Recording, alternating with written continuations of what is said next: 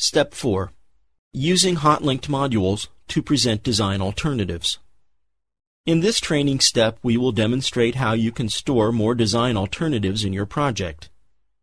This is required mostly in the design development phase, but it's possible to keep these variations until the end of the project. These alternatives could be easily handled in the construction documentation as well, as long as one alternative is ultimately chosen.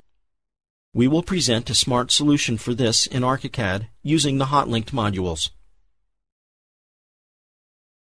Activate the 6.4.1 preset view located in the Chapter 6 folder. You can see the sanitary block on the ground floor in the left wing of the building. These same blocks have been used on the first and second levels as well. All these blocks are the hot-linked instances of the COL641 sanitary block LWA.mod hotlinked module file. This is the A alternative for the sanitary units. In this design, the door of the disabled restroom opens directly to the corridor. In addition, it has a separate small cleaning room opening from the parvis. We will change this module now to the B alternative. Make sure that Suspend Groups is switched off on the standard toolbar.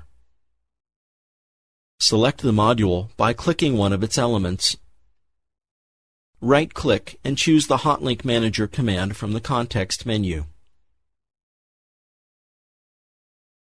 Select the Sanitary Block LWA module in the Hotlinked Modules list and click the Change Hotlink button. This opens the Choose Hotlink dialog with the list of hotlinks that currently exist. Click the New Hotlink button and select From File from the appearing pop-up list. This will open the new hotlink dialog.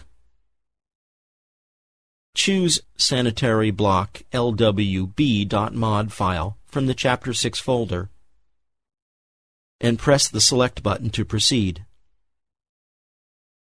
You will return to the Choose Hotlink dialog, and the new source file will be automatically selected in the list.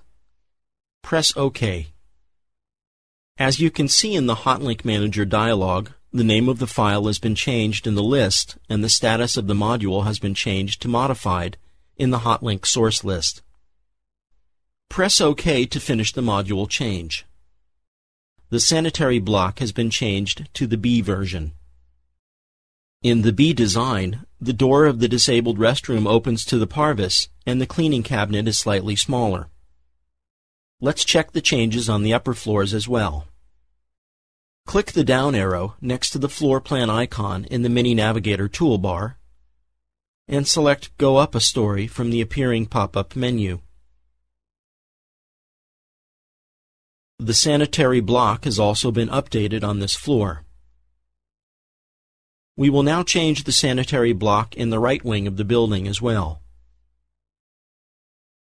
Activate the last 6.4.2 preset view in the Navigator view map. This displays the A-type sanitary block in the right wing. Let's change this module as well, repeating the same action as before. Activate the File, External Content, Hotlink Manager menu command to open the Hotlink Manager.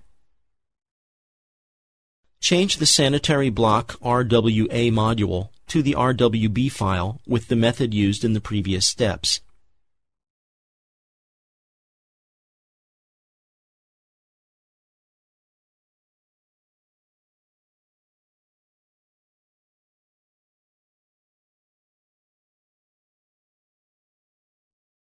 As you can see on the floor plan of the ground floor and the upper levels, every instance of this module has been changed in one step.